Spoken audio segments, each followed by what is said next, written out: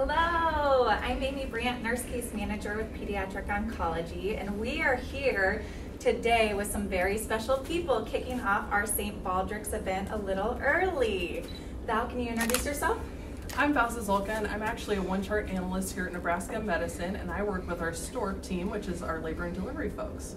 Awesome, and who do you have right next to you? This is actually my son Alex, and this is his first year doing St. Baldrick's, and this is my second, and so he asked to join the team this year, so he's with me here today.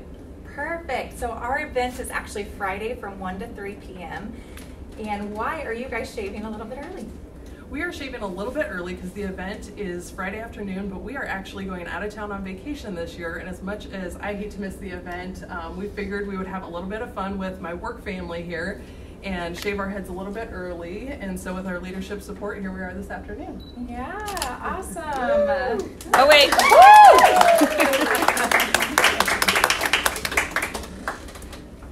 All right, I think we can get started while we're talking. Who wants to go first? I think Alex is going to go first. Perfect. Hey. Alex, have you ever had your head shaved before? Yes. Last year I did it with my mom. After the event, did you do it with your mom? It was before the event. Before the event. So you got her all prepared of what she was going to do. Yeah. Pretty cool. So St. Baldrick's is a foundation that is, all the money goes to pediatric cancer research. Pediatric cancer is largely unfunded, and other than the national government, this is the biggest private funder. So why did you guys decide to brave the shave? So that's kind of one of the reasons that we did too, is pediatric cancer research is grossly underfunded, and so we want to provide a little extra funding to find pediatric cancer solutions. And we also have a family friend, her name is Eloise, and at 1 year old she was diagnosed with a retinoblastoma, and she's been fighting it ever since. And she just had her second birthday and is doing well.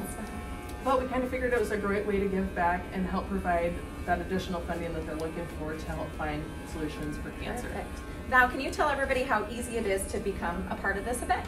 It is extremely easy. If you go to St. Baldrick's webpage, you can easily sign up straight from there. They take volunteers, they take shavies, they always need volunteers the day of the event.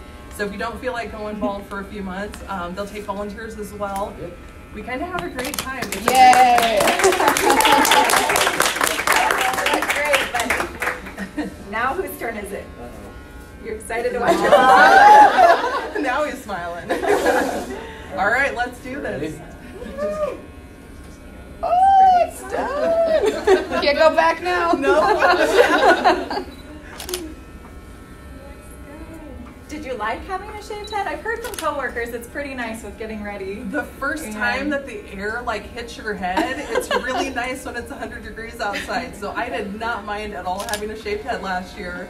It was a really fun event, and it actually grows back really quickly, and so it wasn't missing for very long. Yeah, did you have a lot of people ask why? The best part about this foundation is these events are really great awareness for the foundation, because everybody kind of wonders why you had a shaved head or what you're doing it for. Did you have many people ask you at random places? Yeah, almost. So they give us these great buttons that say, ask me why I'm bald. And so people really do stop and ask you, hey, I read your button, so why are you bald? Which gives you the opportunity to start a conversation around St. Baldrick's, what the foundation does for kids, and helping find cures for pediatric cancer.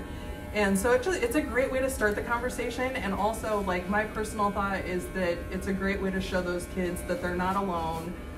We're going to shave our heads, we're going to look like you so that you don't have to feel different alone. Yes, absolutely. I always say that's the most important thing of our event is our patients actually kick off our event by shaving our doctors' heads, which is so nice because it just shows our patients and our families that we are there to brave the shave with them and to be a part of them, and the kids have a blast shaving their doctors' heads and getting back at them for the actual day of the event. So we always start off with that. That was, I think, my favorite part was watching all the kiddos shave heads last year, and they had so much fun, and there were so many clippers going, and those poor ducks just had like 4 shavers coming at them all the time. And they've both done it for more than 10 years, so they are great sports, and that's outstanding. Awesome. Oh, it looks so good.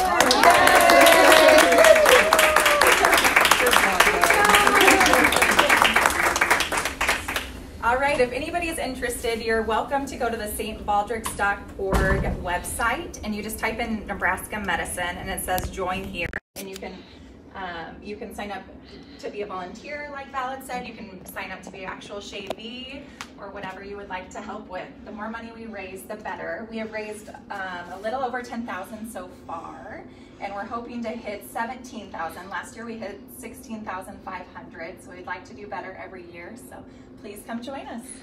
And thank you guys so much for doing this and kicking off our event today. Yeah, thank you.